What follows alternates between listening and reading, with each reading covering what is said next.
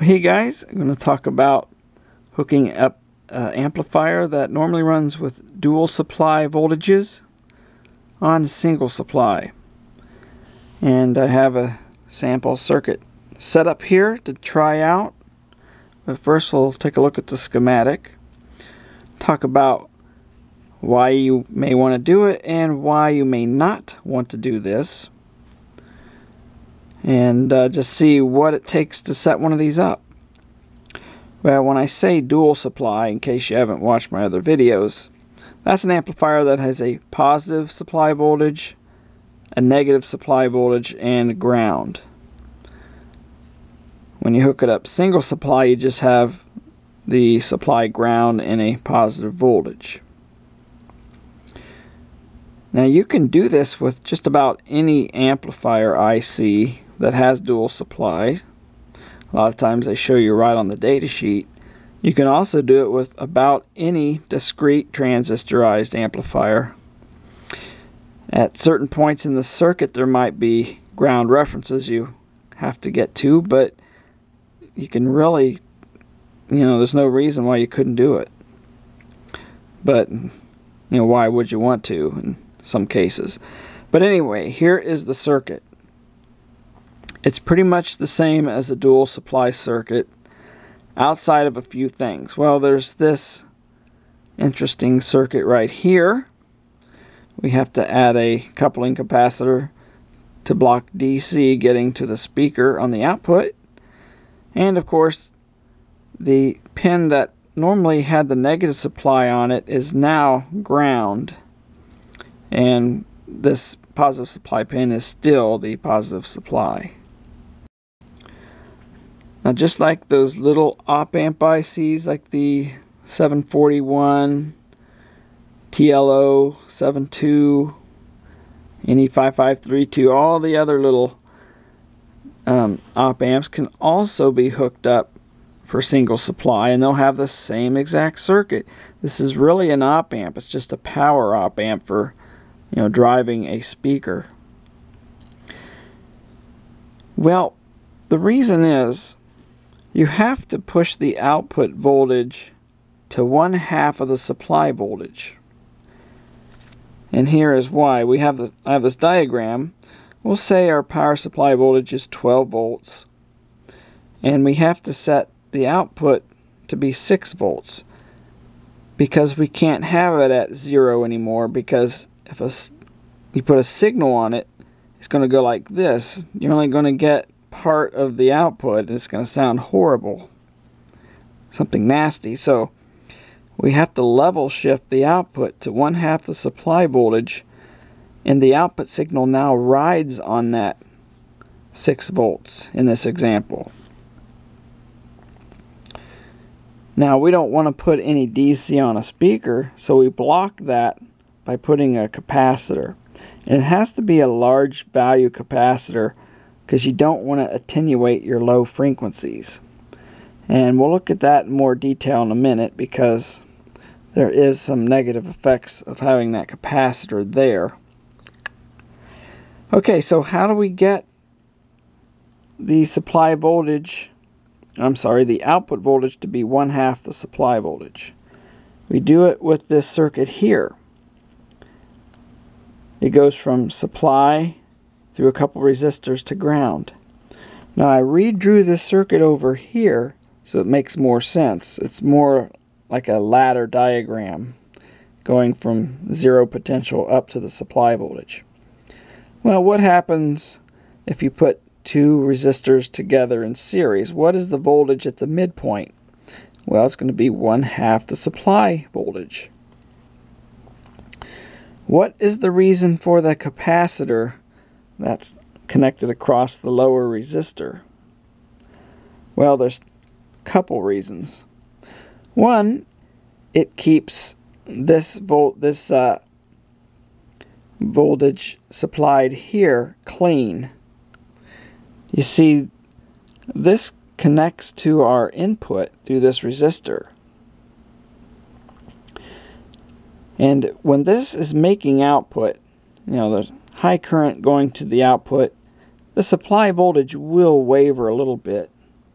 And you don't want that to show up here on your input. Otherwise, you'll get oscillation or distortion. Thing will probably oscillate.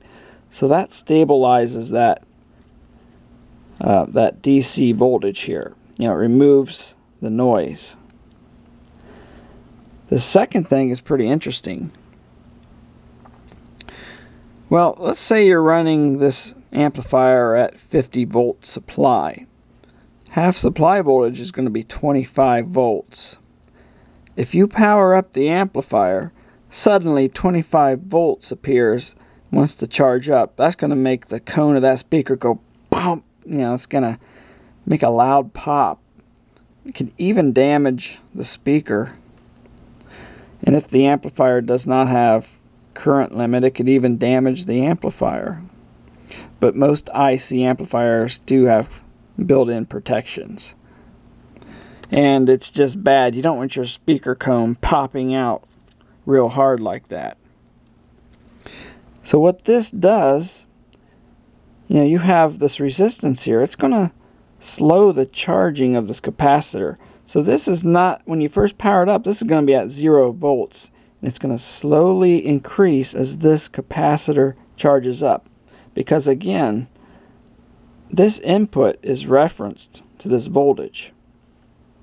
And I should mention that the DC gain of this amplifier is 1. So you put 1 volt here, you get 1 volt here. You put 5 volts here, you get 5 volts. It's DC gain of 1.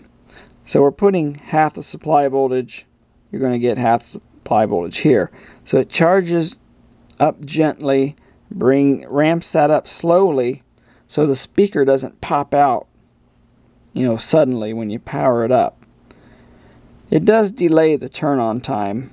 So if you're playing a signal when you first turn the amplifier on, you might get distortion, or you may not get sound at all. But after a couple of seconds, it should stabilize and sound okay. Another thing is, well, if you fire this amplifier up with no speaker connected, well, this still is going to charge up. And if you're running 50 volt supply with a 25 volt,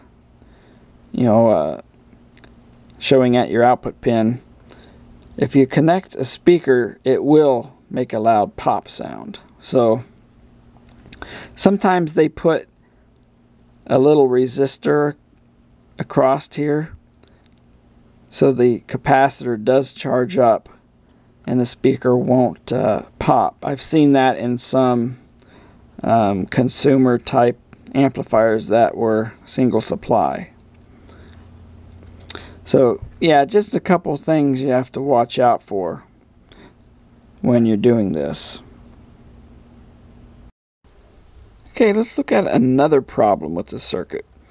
Well, this capacitor here is going to act like a high-pass filter. The lower the frequency, the capacitive reactance makes less current flow. So of course we choose a fairly large value capacitor.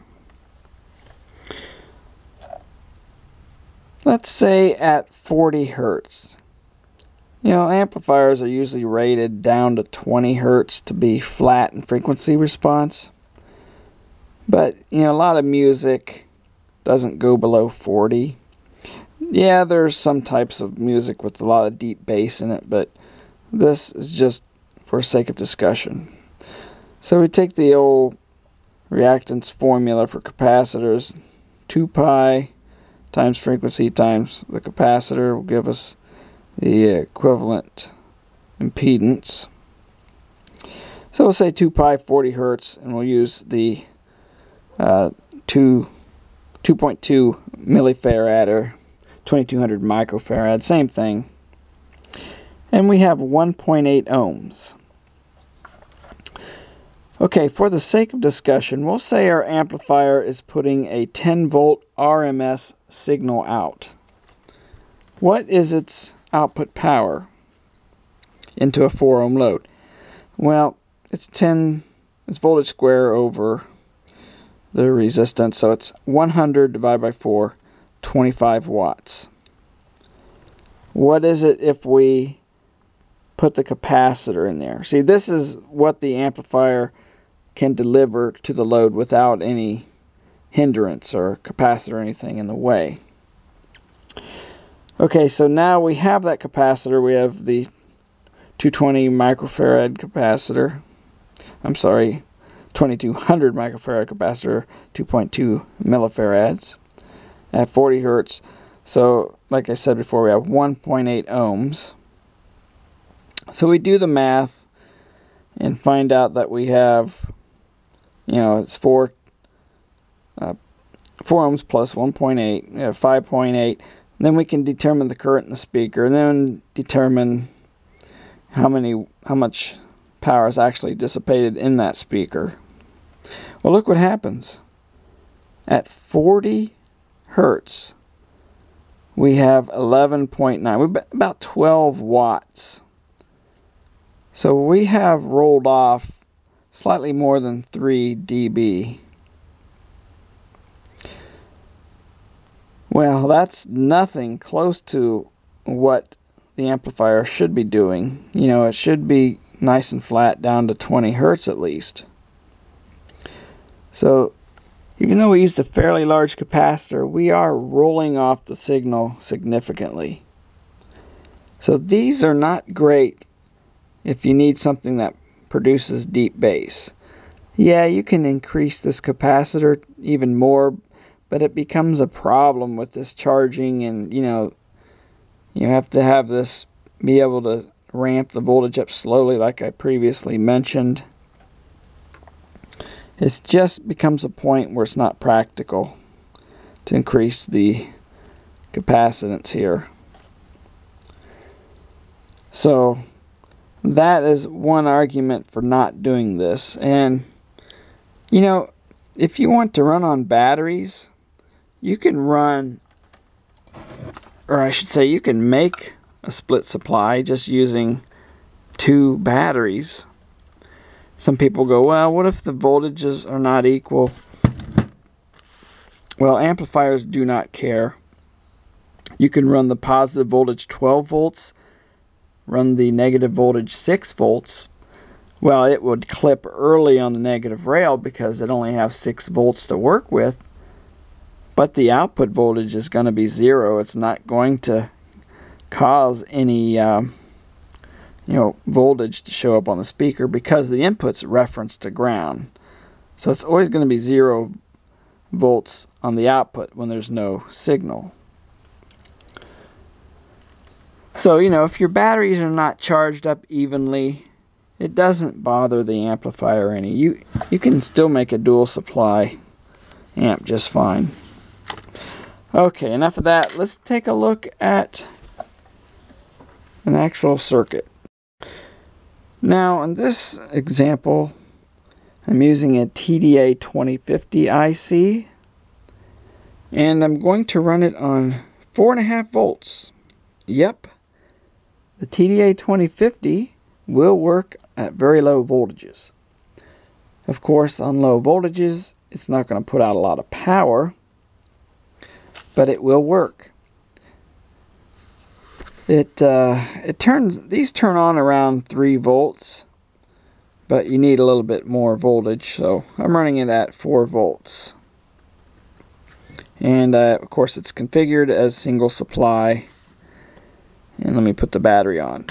I set this circuit up earlier today and I forgot to take the battery out. It's been running for hours, but I took it out moments ago. But let me turn it on here. Look at that.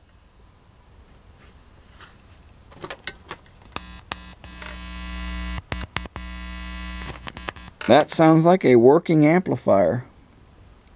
Let me hook up the music player and we'll see what it sounds like. Okay, the music player is hooked up. And then I fade into the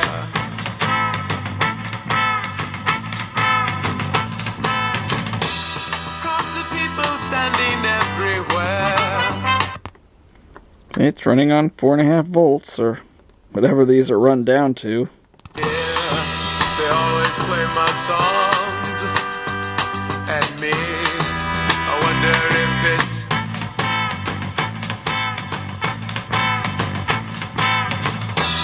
wrong or right, they come here just the same. And if you touch the input to the output cap, oscillator,